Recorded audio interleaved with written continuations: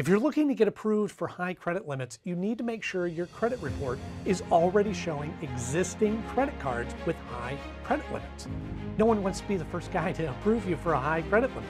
They want to see high credit limits on your credit report as a proven concept. But what if you don't have any credit cards with high limits? No worries, stick with me and I will teach you some tips on what can be done.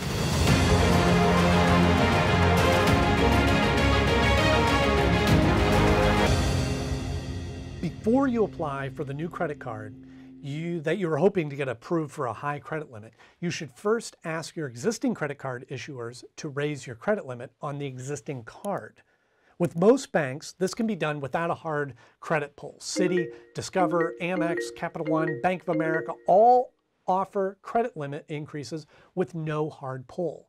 Now, once your credit limits are increased, wait till the new credit limit shows up on your credit report and then apply for the new card. Now, another thing you can do is combine multiple small credit limits from multiple cards to one big credit limit. You can combine the limits by transferring your credit limit from one card to another. Now, transferring credit limits can only be done between two cards from the same bank, and usually can only transfer limits from a personal card to a personal card or a business card to a business card. Now, there's a lot more to learn about transferring limits and when and where each bank will allow you to do them. One day we'll do a video that talks all about that. But in the meantime, I'll include a link in the description below to a post we have on helpmebuildcredit.com discussing it.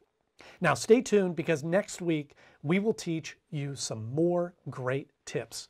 In the meantime, be sure to click on the like and subscribe button, and I will see you in the next video.